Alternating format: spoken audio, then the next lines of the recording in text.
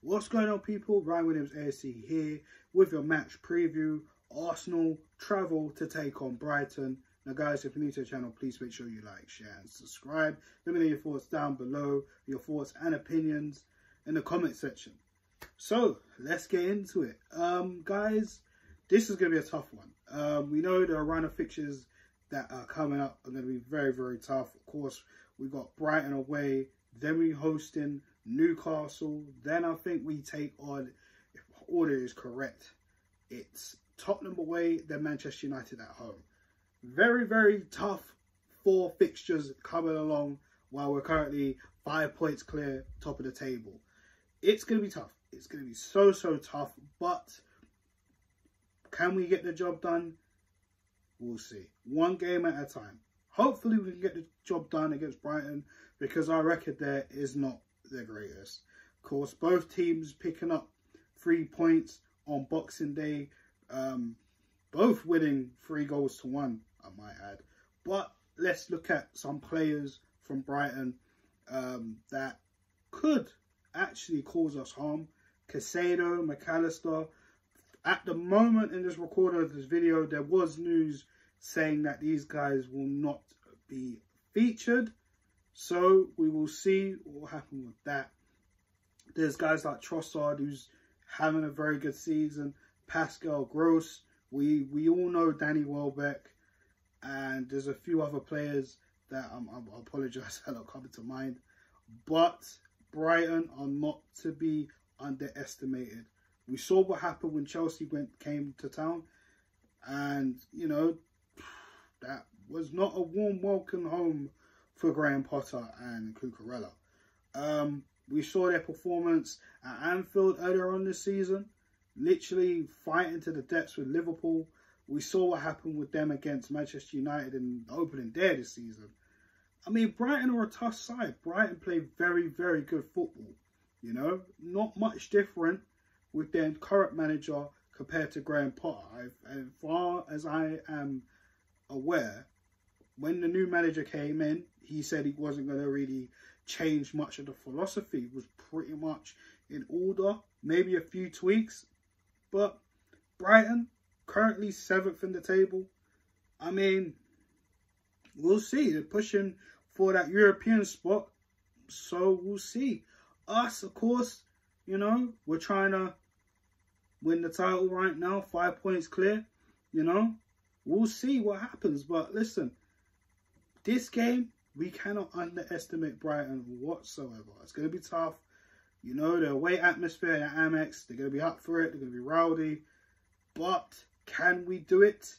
I mean, we went to Ellen Road this season. Very hostile place. We managed to get the 3 points. We went to Molineux just before we broke up from the World Cup. Another place historically, you know. I mean, yeah, we won there last season, but I mean, previous seasons has always been tough playing Wolves away, and we managed to got the dub. So this game, same thing. We have to keep going. We got to keep fighting, and it's all about the 3 points. So for me, would I make any changes? I mean, the lineup picks itself. Ramsdale on goal, the back 4, Ben White, Saliba, Gabriel. We're going to come back to left back in a sec. Midfield picks itself. Partey, Xhaka, Ødegaard, and the front 3 with Saka, Martinelli, and Nketiah.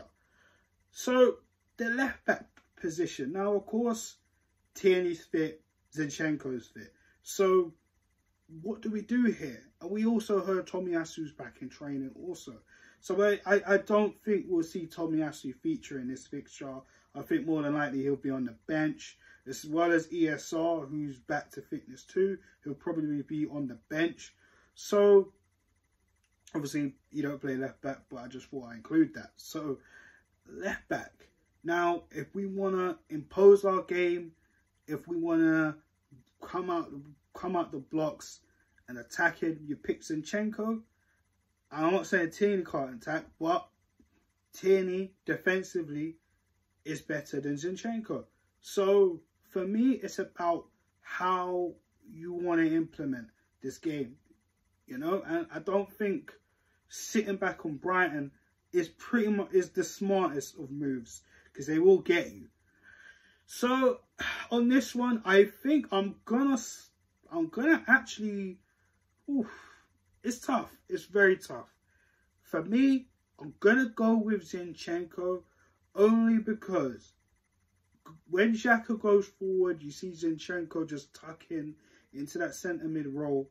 Whereas if Xhaka's going forward, Tierney's going forward. He's gonna start going up the wing and start crossing the box in. Then you'll see Martinelli tuck in, you know, and then we literally all around. So in a sense, that's what we want to do. So really and truly, I'm gonna go with Zinchenko.